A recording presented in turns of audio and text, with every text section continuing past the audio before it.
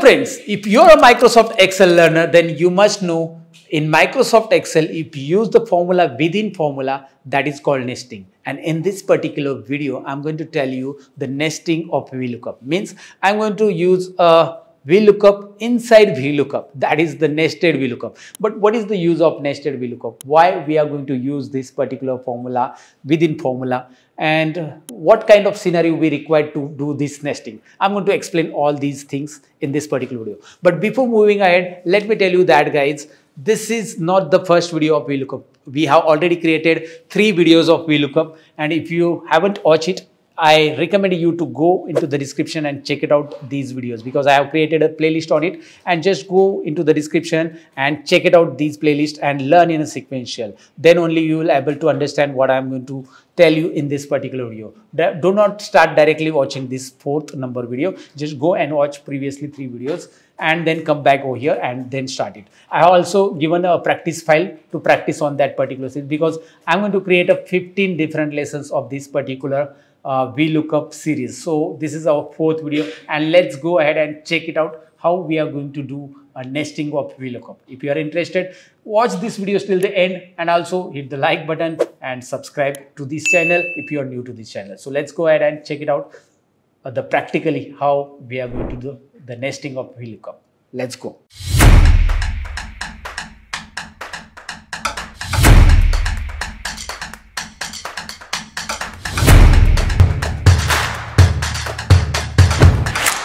Friends, have another dataset where I will explain you how to use nested Vlookup.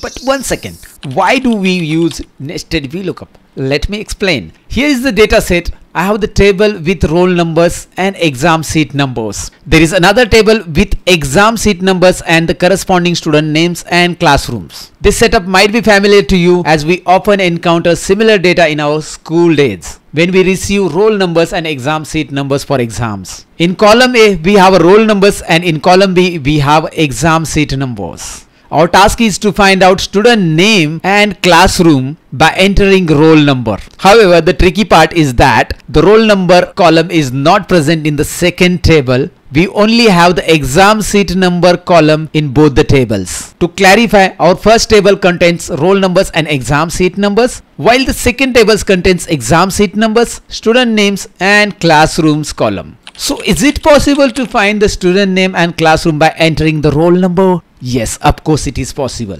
But when you enter a roll number over here, you won't get the result because no formula has been applied yet. So before we directly get the student name and classroom, we need to find the exam seat number first, because this roll number is not available inside second column that I already told you. So that's why we have to find out first exam seat number. But in our example, we are not looking exam seat number, because our goal is to get a student names and classroom only. But to get it, we need to find out first exam seat number by using Vlookup. To do that, I am going to write exam seat number over here. But don't worry, this is just for the explanation. Means I'm adding one Vlookup formula over here that will become a part of this formula only. Later on, I'm going to explain you how to do the nesting of that Vlookup. But first of all, understand first, let's find out the exam seat number from this particular table using Vlookup. To start, I will apply Vlookup formula over here, but before doing that, I want to name the tables for clarity. To name both the tables, select the entire range first table, then click on the name box which is located in the left corner of the Excel screen and type name for the table. For example, I will define the name for this table as roll number. Remember, do not add spaces between words in the name. Instead of spaces, use underscore. So I have add name for this range, roll underscore number, because spaces are not allowed between the names. Once you type the name, press enter key on keyboard to apply it. And now you can see this first table is successfully assigned a name range. Now let's select the second one, and I'll repeat the same process for the second table. First select it, then click on this name box and type the name. As you can see, I have typed over there exam underscore seat underscore number. Instead of space, I told you that you can add underscore sign, and press enter key on keyboard to apply it. Naming a range or a table simplifies the process, because you don't need to repeatedly select the range. If you need to change the name of table, you can't do it directly from here. Instead, go to the formulas tab and click on name manager, and you will get this dialog box. In this dialog box, you'll find name of ranges and table names that you can edit, you can delete, and whatever the things you want you can do with this particular name range. For now, I'll close this pop-up. Now that we have named our tables, we can proceed with the VLOOKUP to finding exam seat number by using roll number. So let's apply the formula over here first. By typing is equal to VL, you will get VLOOKUP formula, then press the tab key on keyboard, and then you will get all the arguments of VLOOKUP. Lookup value, table array, column index number, range lookup. Now this is our fourth lessons, then you might be familiar with all these arguments. So let's go ahead and select the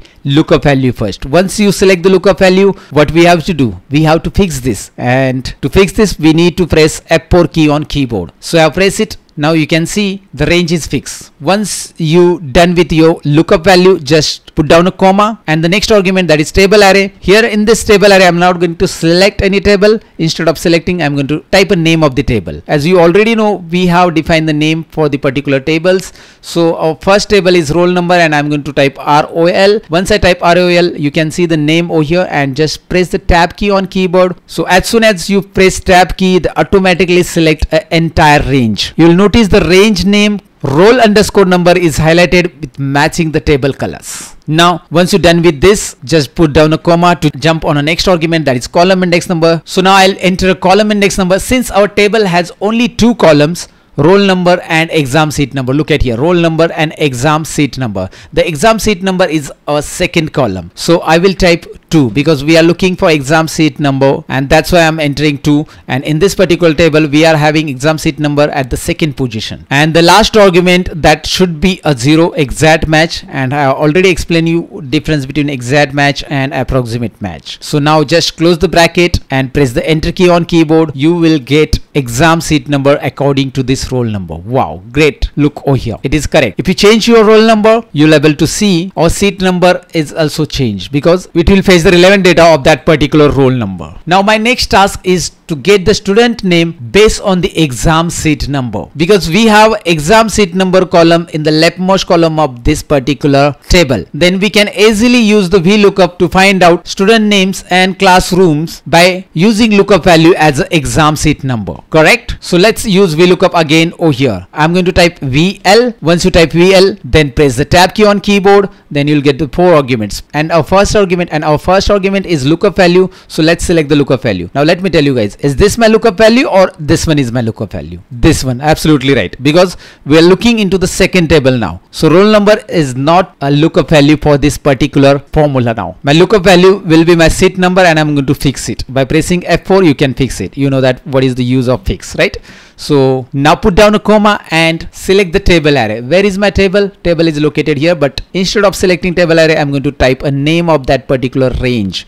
And we already assigned the name, that is the exam seat number. So I'm going to type exam. As soon as you type the exam, press the tab key. And once you press the tab key, you will see that particular table name range is already selected. And just put down a comma to jump to the next argument, that is column index number. For this VLOOKUP, I'm not going to add a hardcore value like 2 or 3. Look at over here carefully in this table. We are having column number 1, that is exam seat number, column number 2, that is student name, and column number 3, it is classroom.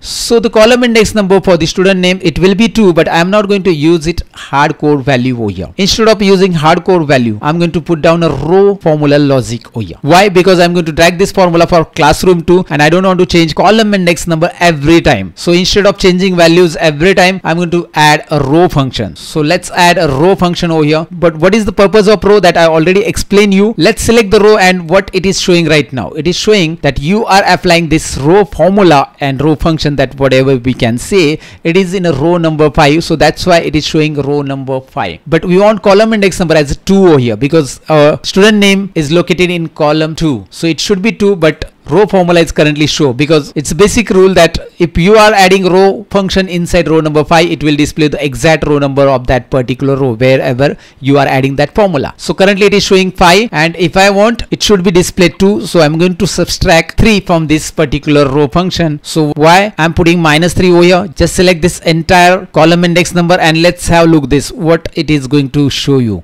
It is going to show you 2, and we are exactly looking for 2, right? we need a column index number 2 should be displayed, and it is dynamic. If you drag this formula, next for the classroom it will be a 3, and I already told you this logic in previous example. So after setting a dynamic column index number, let's put down a comma, and I'm going to specify the range lookup as a 0 for an exact match, and then I'll close the bracket and press enter key on keyboard. Now you can see the result, guys. Rajiv Gupta. Wow, interesting. Now let's drag this formula, and you can see the Rajiv Gupta's classroom is 9B. If I change the roll number 2 to 4, then I will find out a relevant result, that is Vipul Sharma 9C classroom. Look over here, which is correct result, guys. Because once you enter a roll number, the corresponding seat number will be updated over here. It is updated. This VLOOKUP will get updated values too. However, if we delete the exam seat number, the formula returns an error because it relies on the intermediate result. To solve this, we can optimize the process. Instead of using two-step approach, we can nest the VLOOKUP function to directly retrieve the student name and classroom from the roll number